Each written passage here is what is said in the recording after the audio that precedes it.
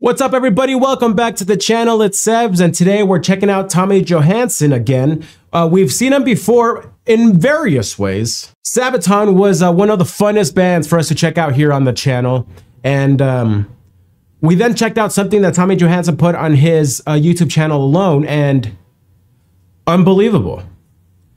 A couple of weeks ago, Allie and I, who's my wife, sometimes we do videos together. Someone jumped on our live stream. They gave us a super chat and told us, this is Anessa Lynn, by the way. Anessa, thank you so much, that we have to check this out. So let's do it. Thank you guys for clicking on this video. Thank you, Tommy Johansson, for putting out this music that inspires all of us. If you want to support this channel, check out the description down below. But more importantly, in the description down below are ways to support the original artist here, and make sure you please prioritize that. So Tommy Johansson's You Raise Me Up, the 1 octave challenge. Don't know what that means. You Raise Me Up, classic song. Let's roll it. When I am down and low, my soul so weary.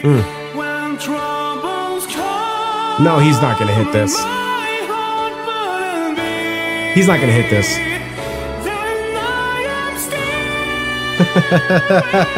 Like, I'm already mad, bro.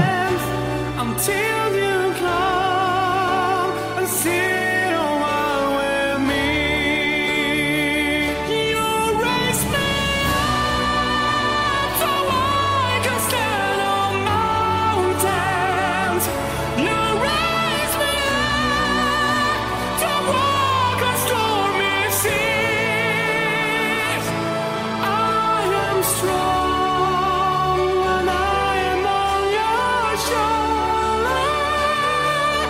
Raise me up to more than I can be. Okay, I want to give all the attention to the solo. Homie is one of the most talented people out there, isn't he? Beautiful keys, beautiful voice. Sure, a lot of you and many of you already are aware and better with this stuff than I am. But to hit these notes and whatnot, he's mixing his head voice and chest voice in a way that is just unbelievable. It's still soothing while he's hitting these astronomically high notes. I don't understand it. I haven't been able to sing like that since I was like 14, 15 years old. Homie's a grown man still hitting notes like that. So this is You Raise Me Up 1 octave higher than the original. He says, it was mostly for fun, of course, but this really was a challenge and a different touch to one of the most beautiful songs ever written. Dude, metal artists are some of the most talented musicians out there. That's why growing up, I was so into like neoclassical metal. The musicianship is unbelievable. All right, we got his solo coming up, and again, this is what he's like known for, so let's roll it.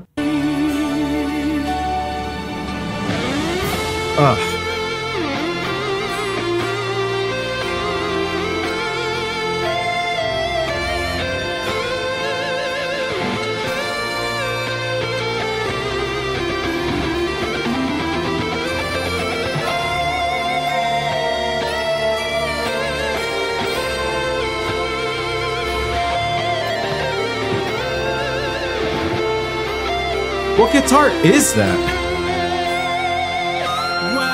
Oh, yes. And I know my soul so very. When trouble comes and my heart burden beat, then I am still Gosh. in the silence until you come. Okay, earlier he went more falsetto. Here he's going full-blown mixed voice, dude. And like it's nothing.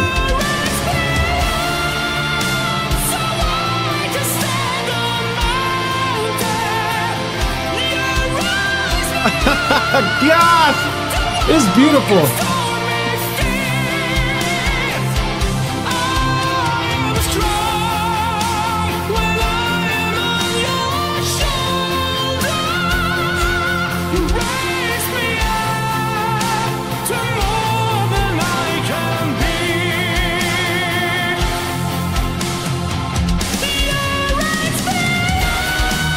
Let's go, dude. What a great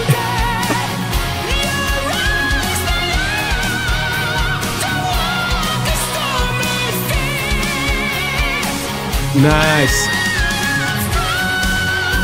Run it back. Here he goes.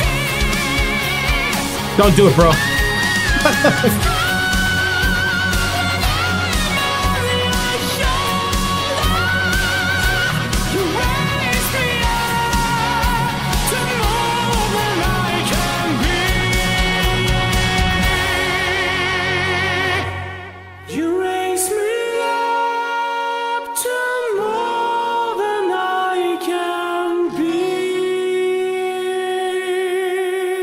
Love that, dude. I love this guy. What I love about the metalification of this is that he kept the beauty, and the beauty of the song was, you know, the focus. So that's just true class and musicianship there. The things that made the song beautiful, he kept. But then it's unbelievable to listen to. He posted this a year ago, and man, wait, like almost 2 years ago. And it has 780,000 views. That must be changed. We got to get this thing up to 1 million views as soon as possible. I wish I had the power to do that, but I'm not that influential, but my goodness, man. What the heck was this? Yeah, unbelievable. Absolutely loved it. Guys, what did you think? Comment down below. What makes that so? I mean, everything about it, dude, was great. And the fact that it's one-man show here. I want to see a Dan Baskin, Tommy Johansson collaboration, bro. I think that'd be a lot of fun. All right, guys, thank you for clicking on this video, and make sure to show some love to the original here, because homie deserves way more attention than he's getting. Much love, everybody. Till the next one.